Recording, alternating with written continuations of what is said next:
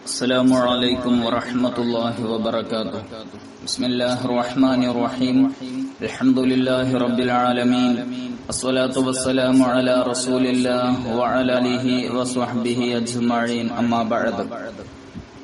പ്രിയപ്പെട്ട സഹോദരങ്ങളെ, സത്യവിശ്വാസികളെ, അല്ലാഹു സുബ്ഹാനഹു വ തആല അവന്റെ വിധിവിലക്കുകൾ അനുസരിച്ച് ജീവിക്കുവാനുള്ള മഹാഭാഗ്യം നമുക്കും ബന്ധപ്പെട്ട എല്ലാവർക്കും നൽകി അനുഗ്രഹിക്കട്ടെ. മനുഷ്യൻ അകപ്പെട്ടിരിക്കുന്ന കോവിഡ്-19 എന്ന് പറയുന്ന മഹാമാരിയിൽ നിന്ന് അല്ലാഹു സുബ്ഹാനഹു വ തആല സമുദായത്തിനും സമൂഹത്തിനും രാഷ്ട്രങ്ങൾക്കും നാടിനുമൊക്കെ മോചനം നൽകട്ടെ. പരിശുദ്ധമായ റമളാനിന്റെ എല്ലാ നന്മകളും റബ്ബ് സുബ്ഹാനഹു വ തആല നമുക്ക് നന്മകളോടൊപ്പം നൽകലോടൊപ്പം പ്രത്യേകിച്ച് ലൈലത്തുൽ ഖദർ കൊണ്ട് വിജയിച്ച വിശ്വാസികളിൽ നമ്മയും ബന്ധപ്പെട്ട എല്ലാവരെയും അല്ലാഹു സുബ്ഹാനഹു വ തആല ചേർക്കട്ടെ.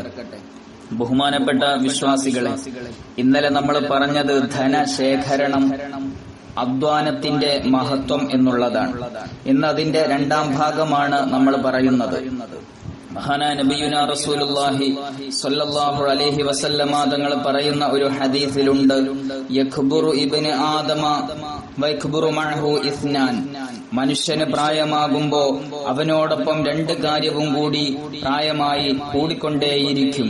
അതായത് ഒന്ന് ഹുബ്ബുൽ മാൽ, ഒന്ന് അവന് ധനത്തോടുള്ള വല്ലാത്ത അദമ്യമായ താല്പര്യമാണ്. വതൂലുൽ ഉംറി, ആയുസ് വർദ്ധിക്കാനുള്ള താല്പര്യവും, അതായത് വയസ്സാകും തോറും ജീവിക്കാനുള്ള താല്പര്യവും ധനത്തോടുള്ള കൊതിയും അമിതമായി വർദ്ധിക്കുമെന്ന് മഹാനായ സയ്യിദുനാ അനസ് ഇബ്നു മാലിക് റളിയല്ലാഹു തആല അൻഹു റിപ്പോർട്ട് ചെയ്യുന്ന ഹദീസിൽ പുണ്യനബി മുഹമ്മദ് മുസ്തഫ സ്വല്ലല്ലാഹു അലൈഹി വസല്ലമ തങ്ങൾ പറയുന്നുണ്ട്.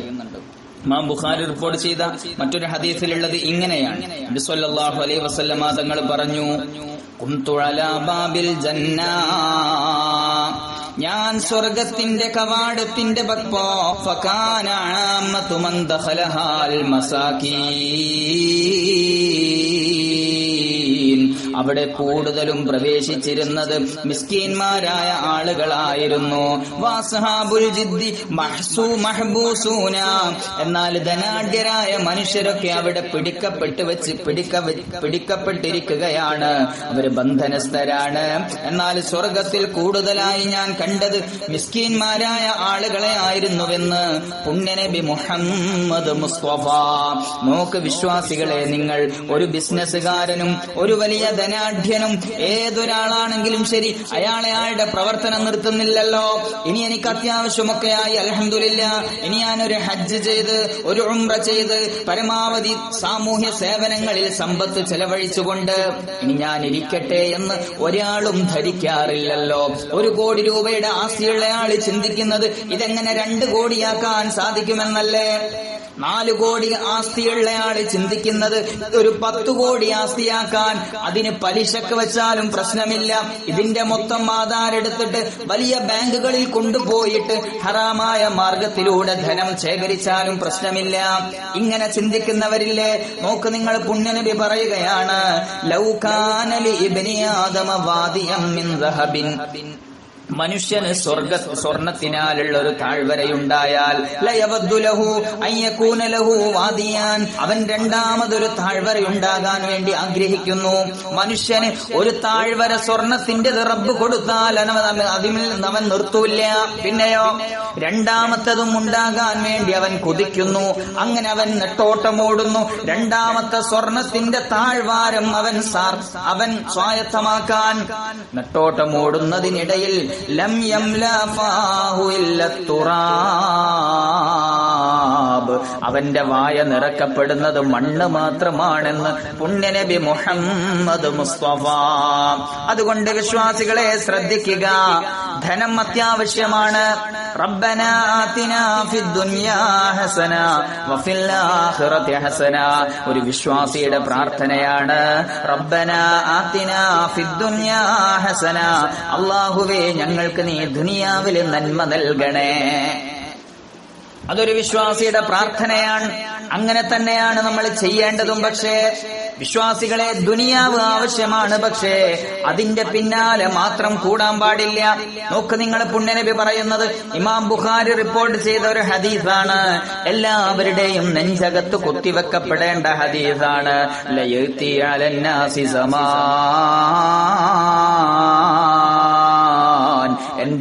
ഉമ്മത്തിനൊരു കാലം വരുന്നതാണ്, ജനങ്ങൾക്കൊരു കാലം വരുന്നതാണ്.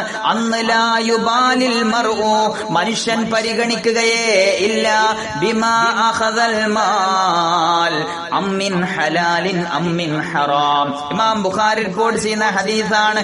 എന്റെ സമുദായത്തിന് ജനങ്ങൾക്കൊരു കാലം വരും, ആ കാലം വന്നാൽ പിന്നെ ജനങ്ങൾ ചിന്തിക്കുകയില്ല ഇത് ഹറാമിൽ നിന്ന് ഞാൻ ഉണ്ടാക്കിയതായ സമ്പത്താണോ, അതല്ല ഇതെല്ലാം എനിക്ക് അല്ലാഹു ഹലാലായി നൽകിയതാണോ, അല്ലെങ്കിൽ അങ്ങനെയാണോ ഉണ്ടാക്കുന്നതെന്ന് യാതൊരു ചിന്തയും ജനങ്ങൾക്കുണ്ടാവില്ല.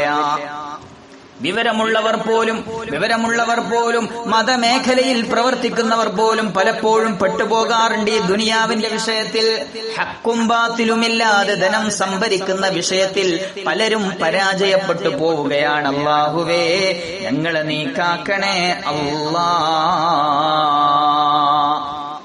അല്ലേ, എത്രയെത്ര മേഖലകളാണ് പുണ്യനബി സല്ലല്ലാഹു അലൈഹി വസല്ലം തങ്ങൾ പറഞ്ഞിട്ടില്ലേ, ലഅനർ റാശി വൽ മുർതശി, കോഴ കൊടുക്കുന്നവനെയും അത് വാങ്ങുന്നവനെയും അല്ലാഹുവും അവന്റെ പ്രവാചകനും ശപിച്ചിരിക്കുന്നു. ഞാൻ ചോദിക്കട്ടെ, ഒരു ഓഫീസിലിരിക്കുന്ന ഒരു മുസ്ലിം ഉദ്യോഗസ്ഥനെ സംബന്ധിച്ചിടത്തോളം അവന് ഗവൺമെന്റ് കൃത്യമായ ശമ്പളം കൊടുക്കുന്നുണ്ട്.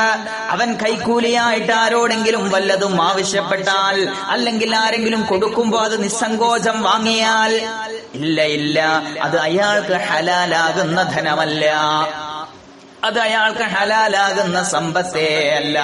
എന്തുകൊണ്ട്? അയാൾക്ക് ഖിദ്മത്ത് ചെയ്യുന്നതിന്, അയാളുടെ സർവീസിന് അയാൾക്ക് ഗവൺമെന്റ് സാലറി ഫിക്സ് ചെയ്തിട്ടുണ്ട്. അപ്പോൾ അത് അയാളുടെ ബാധ്യതയാണ്. എന്നാൽ എന്തെല്ലാമാണ് ഓരോ ഓഫീസുകളിൽ നടക്കുന്നത്? ഇതൊരു ഓഫീസിന്റെ മാത്രം വിഷയമല്ല.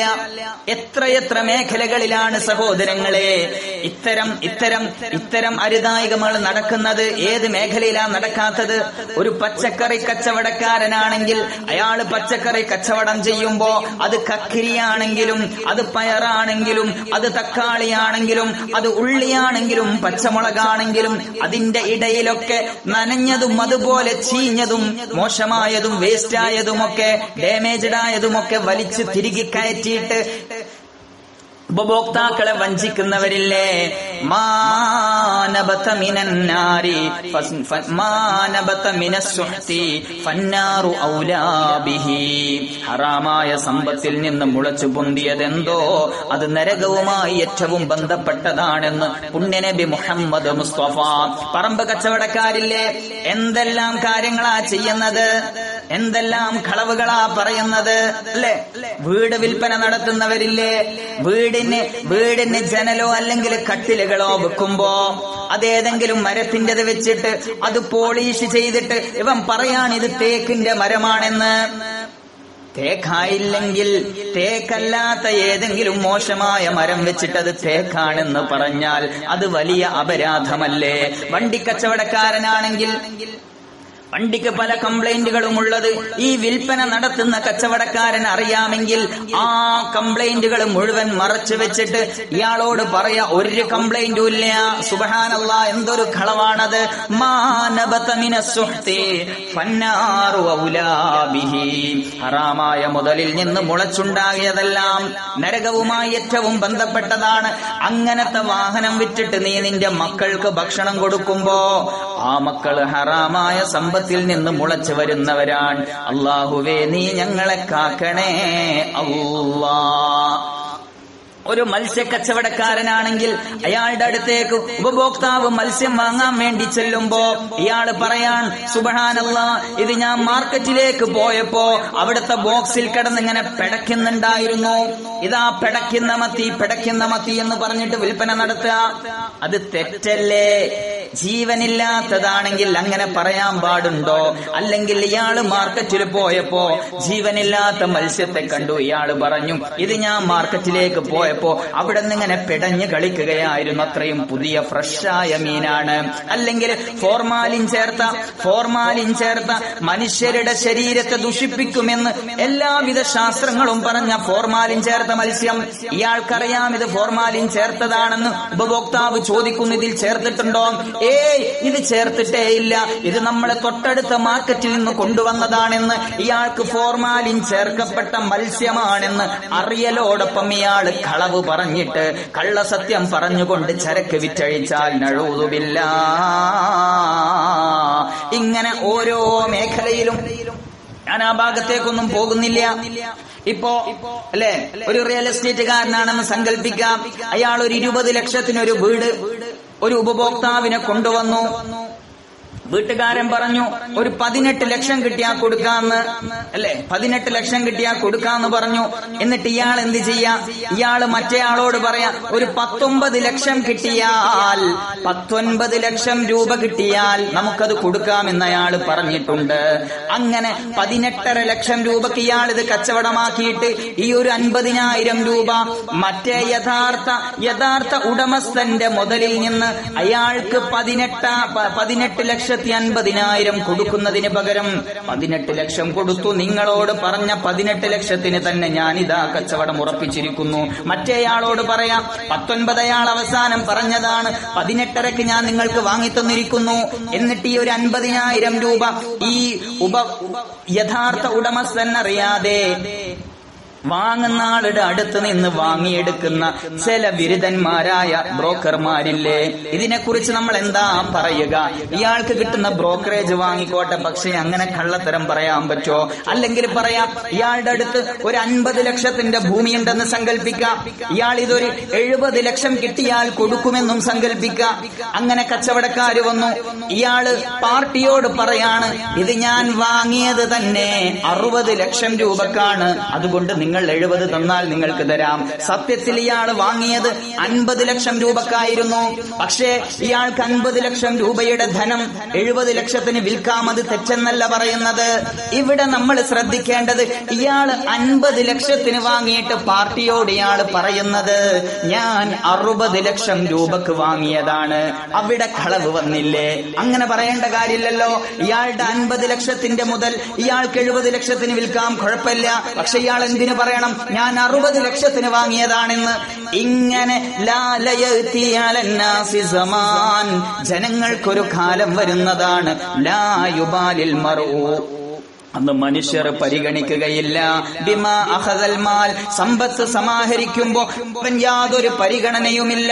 അമ്മിൻ ഹലാലിൻ അമ്മിൻ ഹറാം, ഇത് ഹലാലായ സമ്പത്താണോ എന്നവൻ ശ്രദ്ധിക്കുന്നില്ല, അതല്ല ഹറാമായ സമ്പത്താണോ എന്നവൻ ശ്രദ്ധിക്കുന്നില്ല.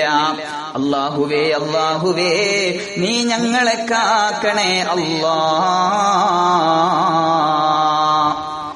നോക്ക് നിങ്ങൾ, നബിതങ്ങൾ പറയാൻ അൻ ഹകീം ഇബ്നു ഹിസാം റളിയല്ലാഹു അൻഹു അന്ന റസൂലുള്ളാഹി സ്വല്ലല്ലാഹു അലൈഹി വസല്ലം ഖാൽ, മുസ്തഫായ നബിതങ്ങൾ പറഞ്ഞു. ഇമാം ബുഖാരിയും മുസ്ലിമും റിപ്പോർട്ട് ചെയ്ത ഹദീസാണ്. യാ ഹകീം,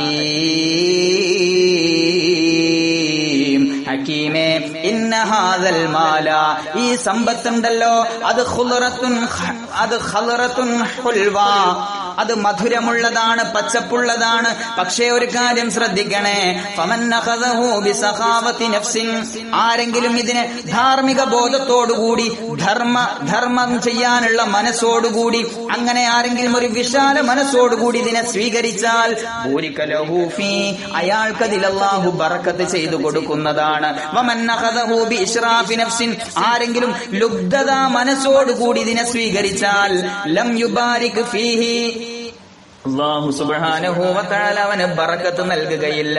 ലം യുബാറക് ഫീഹി കല്ലദീ യഅകുലു വലാ യശ്ബഉ, ഭക്ഷണം കഴിക്കുന്നുണ്ട് പക്ഷേ വയറ് നിറയാത്തവന്റെ അവസ്ഥയായിരിക്കും അവന് അല്ലാഹു സുബ്ഹാനഹു വ തആല നൽകുന്നതെന്ന് പുണ്യനബി മുഹമ്മദ് മുസ്തഫ.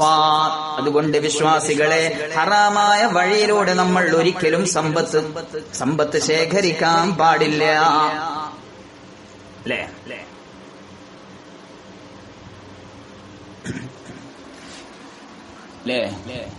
മൃഗത്തെ വളർത്തുന്നവർ, പശുവിനെ വളർത്തുന്നവർ എല്ലാവരും ഈ മേഖല ശ്രദ്ധിക്കണേ. വിശ്വാസികളെ, ഞാൻ ഓരോ മേഖലയിലേക്ക് താഴ്ന്നു പോകുന്നില്ല, അതിനുള്ള സമയം നമുക്കില്ല.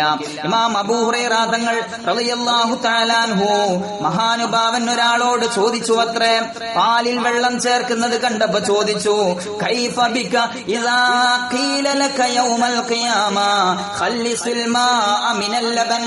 ഏ മനുഷ്യ, നിന്നോട് അല്ലാഹു സുബ്ഹാനഹു വ തആല ഖിയാമത്ത് നാളിൽ വിചാരണ ചെയ്യുമ്പോ ഈ പാലിൽ നിന്ന് നിന്റെ വെള്ളം നീ ഒന്ന് വേർതിരിച്ചേ എന്ന് പറഞ്ഞാൽ നിനക്കത് ചെയ്തു കൊടുക്കാൻ കഴിയുമോ? നോക്ക്, നിങ്ങൾ മുസ്തഫ നബി തങ്ങൾ പറയുന്നത്, മൻ ബാഇബൻ ലം യുബയ്യിൻഹു ലം യസൽ ഫീ മഖ്തില്ലാ ഔ ലം തസലിൽ മലായികതു തൽഅനുഹു. ആരെങ്കിലും ഒരാൾ ഒരു വസ്തുവിനെ അയാൾ വിൽക്കുകയാണ്, ലം യുബയ്യിൻഹു, അതിനുള്ളതായ ന്യൂനതയെ, അതിന്റെ വീക്ക്നെസ്സിനെ, അതിന്റെ കുറവിനെ അയാൾ വെളിവാക്കുന്നില്ല, അയാൾ വിശദീകരിച്ചു കൊടുക്കുന്നില്ല, അയാളത് മറച്ചു വെച്ചുകൊണ്ട് അതിനെ അയാൾ വിൽപ്പന നടത്തിയാൽ ലം യസൽ ഫീ മഖ്തില്ലാ, അയാൾ അല്ലാഹുവിന്റെ കോപത്തിൽ തന്നെയായിരിക്കുന്നതാണ്, അല്ലെങ്കിൽ അയാളെ മലക്കുകൾ ശപിച്ചുകൊണ്ടേയിരിക്കുന്നതാണെന്ന് പുണ്യനബി മുഹമ്മദ് മുസ്തഫ സല്ലല്ലാഹു അലൈഹി വസല്ലം. വിശ്വാസികളെ, നോക്ക് നിങ്ങള്, പുണ്യനബി പറയുന്നുണ്ട്, ഒരു വിഭാഗം ആളുകളെ ഖിയാമത്ത് നാളിൽ കൊണ്ടുവരും, അവരുടെ നന്മകൾ കഅംസാലി തിഹാമ പർവ്വതം കണക്കെ വല്ലാതെ നന്മകളുള്ളവരായിരിക്കും അവർ. അങ്ങനെ അവരെ ഖിയാമത്ത് നാളിൽ കൊണ്ടുവരപ്പെട്ടിട്ട് ഹത്താ ജഅലല്ലാഹു ഹബാൻ മൻസൂറാ, അതെല്ലാം ധൂമപാളികളാക്കി പൊടിപടലങ്ങളാക്കി അല്ലാഹു പറപ്പിച്ചു കളയും. പിന്നെ ഈ ധാരാളം നന്മകൾ കൊണ്ടുവന്ന അള്ളാഹു നന്മകൾ മുഴുവൻ പൊടികളാക്കി പറപ്പിച്ചു കളഞ്ഞ മനുഷ്യനെ നരകത്തിലേക്ക് വലിച്ചെറിയപ്പെടുമത്രേ. ആരോ ചോദിച്ചു, യാ റസൂലല്ലാഹ്, അള്ളാഹുവിന്റെ നബിയെ, കൈഫ ദാലിക, അതെങ്ങനെയാണ് നബിയെ? നബി സല്ലല്ലാഹു അലൈഹി വസല്ലമ തങ്ങൾ പറഞ്ഞു, ശ്രദ്ധിക്കണേ, കാനൂ യുസല്ലൂന വയസൂമൂന വയുസക്കൂന വയഹുജ്ജൂന, അവര് ഹജ്ജ് ചെയ്തവരാണ്, അവര് സകാത്ത് കൊടുത്തവരാണ്, അവര് നോമ്പനുഷ്ഠിച്ചവരാണ്, അവര് നിസ്കരിച്ചവരാണ്. ഗൈറ അന്നഹും കാനൂ, പക്ഷെ അവര് ചെയ്ത കാര്യം എന്തെന്നറിയോ? ഇദാ അറദ ലഹും ശൈഉം മിനൽ ഹറാം, അവർക്ക് ഹറാമായ സമ്പത്ത് കിട്ടിയാലും അഖദൂഹു, അവർ അതിനെ സ്വീകരിക്കുന്നതാണ്. അങ്ങനെ ആ ഒരു ചെയ്ത കാരണം കൊണ്ട് ഫഅഹ്ബതല്ലാഹു അഅ്മാലഹും, അവർ അവരുടെ സാമ്പത്തികമായ വിഷയത്തിൽ അവർ സുതാര്യതയും സൂക്ഷ്മതയും പുലർത്താത്തത് കൊണ്ട് അല്ലാഹു സുബ്ഹാനഹു വ തആല അവരുടെ അമൽ മുഴുവൻ പൊളിച്ചു കളഞ്ഞുവെന്ന് പുണ്യനബി മുഹമ്മദ് മുസ്തഫ. സുബ്ഹാനല്ലാഹ്. സഹോദരങ്ങളെ, ഞാൻ അവസാനിപ്പിക്കുകയാണ്. ഒരിക്കൽ മുസ്തഫായ നബി തങ്ങൾ അങ്ങാടിയിലൂടെ നടക്കുമ്പോ മർറഅലാ സ്വബറതി ത്വആം, ഒരു ഭക്ഷണ കൂമ്പാരത്തിന്റെ അടുത്തൂടെ പുണ്യനബി നടക്കുകയാണ്. ഫദ്ഖല യദഹു ഫീഹാ, നബി തങ്ങൾ ആ ഭക്ഷണത്തിന്റെ കൂമ്പാരത്തിന്റെ അടിയിലേക്ക് കൈയിനെ ഇട്ടു. ഫനാലത്ത് അസ്വാബിഅഹു ബലല, അതിന്റെ ഉൾഭാഗം നനഞ്ഞു കിടക്കുന്നതായിട്ട് മുത്തുനബിക്ക് ബോധ്യപ്പെട്ടു. നബി തങ്ങൾ ചോദിച്ചു, മാ ഹാദാ യാ സ്വാഹിബത് ത്വആം, എന്തടോ ഇത്? കാലായാള് പറഞ്ഞു, അസ്വാബത്തുഹു സമാഉ യാ റസൂലല്ലാഹ്, നബിയെ, മഴ പെയ്തതാണ് നബിയെ, അല്പം നനഞ്ഞു പോയതാണ്. അപ്പൊ നബി തങ്ങൾ ചോദിച്ചു, മഴ നനഞ്ഞ സാധനം വിൽക്കുന്നതിന് കുഴപ്പമില്ല, പക്ഷേ നീ ചെയ്തൊരു അപരാധമുണ്ട്. അഫലാ ജഅൽതഹു ഫൗഖ ത്വആം, നീ എന്തിനാണ് അതിനെ ഉൾഭാഗത്തേക്കാക്കി വെച്ചത്? അത് നിനക്ക് പുറത്താക്കി വെച്ചൂടെ? ഹത്താ യറാഹുന്നാസ്, അതിനെ ജനങ്ങൾ കാണുന്ന രൂപത്തിൽ നിനക്ക് വെച്ചൂടെ? മൻ ഖശനാ ഫലൈസ മിന്നാ, ആരെങ്കിലും ചതി നടത്തിയാൽ അവൻ നമ്മളിൽപ്പെട്ടവനല്ലെന്ന് പുണ്യനബി മുഹമ്മദ് മുസ്തഫ. അതുകൊണ്ട് വിശ്വാസികളെ, ഇത് വലിയ വിഷയമാണ്. അതുകൊണ്ട് ഹറാമിന്റെ മേഖലകളൊക്കെ നമ്മൾ കുട്ടിയടക്കണേ. സാമ്പത്തിക മേഖല, ഹലാലായ സമ്പത്ത് ധാരാളം ലഭിക്കാൻ അതിന് നമ്മൾ ശ്രമിക്കണം. അല്ലാഹു സുബ്ഹാനഹു വ തആല തൗഫീഖ് നൽകട്ടെ. റഹ്മാനും റഹീമുമായ അല്ലാഹുവേ, ഞങ്ങളെ നീ നിന്റെ ഇഷ്ടദാസന്മാരിൽ ചേർക്കണേ അല്ലാഹ്. അല്ലാഹുവേ ഹലാലായ ധാരാളം സമ്പത്ത് ഞങ്ങൾക്ക് നീ വർദ്ധിപ്പിച്ചു തരണേ അല്ലാ. സമ്പത്തിൽ നീ ഞങ്ങൾക്ക് ബറക്കത്ത് ചൊരിയണേ അല്ലാ. ജോലിയിൽ ബറക്കത്ത് ചൊരിയണേ അല്ലാ. ശമ്പളത്തിൽ ബറക്കത്ത് ചൊരിയണേ അല്ലാ. ബിസിനസ്സുകളിലും സകലമാന പ്രവർത്തനങ്ങളിലും അനക്കങ്ങളിലും മടക്കങ്ങളിലും അല്ലാഹുവേ ഞങ്ങൾക്ക് നീ ബറക്കത്ത് ചൊരിയണേ അല്ലാ. ربنا آتنا في الدنيا حسنة وفي الآخرة حسنة وقنا عذاب النار. وصلى الله على سيدنا محمد والحمد لله رب العالمين. السلام عليكم ورحمة الله.